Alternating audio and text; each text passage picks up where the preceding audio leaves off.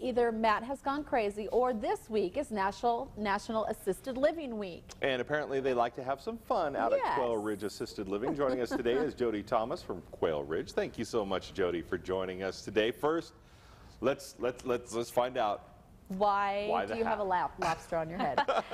We find a lot of reasons to celebrate, and during National Assisted Living Week, it's a time for our residents, the community, our staff to appreciate and enjoy life. Okay. And today, as part of National Assisted Living Week, we had Crazy Hat Day. Oh, nice. And so you're wearing the hat that I did don all day long. And we had great fun. 80–90% of our residents were in hats very similar. Anybody walk up behind you with a big bowl of melted butter? Not today. Not today.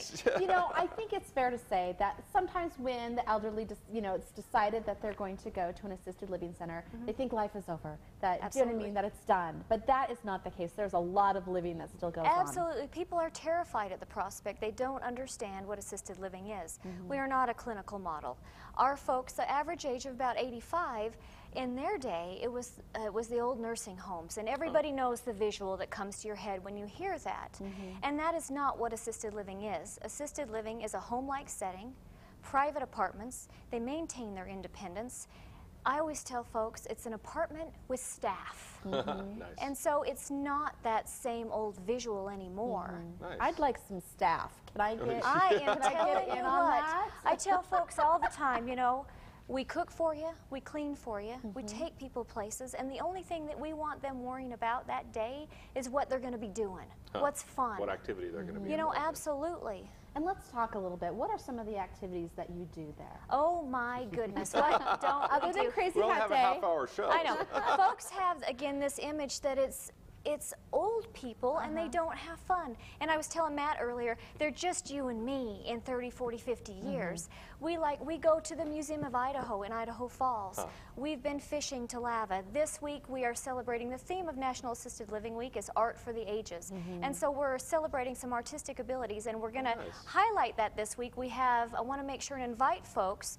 Thursday at 6 o'clock, we are having an art show. We have a lot of local artists that have been kind enough to bring their art in. We've also been doing art classes and different things with our residents, so there will be their things on display. We have a live band. We'll have dessert and drinks. Again, it's a great time, and we invite the community to join us for that. I think most people don't realize there's that much getting out into the community. Oh, heavens. They are busy. They are living their lives. I tell families all the time, my greatest pleasure is after a resident has moved in and a family member comes in and says, I'm here to see Mom, and we have to say, you know what, you should call first because they're not here. They're out doing something. They're out enjoying themselves, and that is our goal in assisted living, is to add quality, not to take away anything, but to add to their independence. Folks actually can gain independence by being in our environment. They're no longer sitting at home waiting for when their daughter can take them somewhere or when they can do things. They have a staff now, so if they need a 6-pack of Coke from the store, we're going to go get it. If they want to go out to the library, if they want to go to a restaurant, we have live bands, we have happy hours, we have things.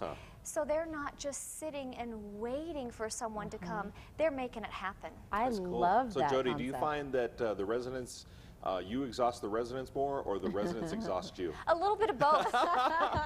Depends on the day. Very good. Once So again. Thursday at 6 o'clock. Yes. Come on out to Quail Ridge. Please do. Oh, that's fantastic, and I can't wait for Silly Sock Day.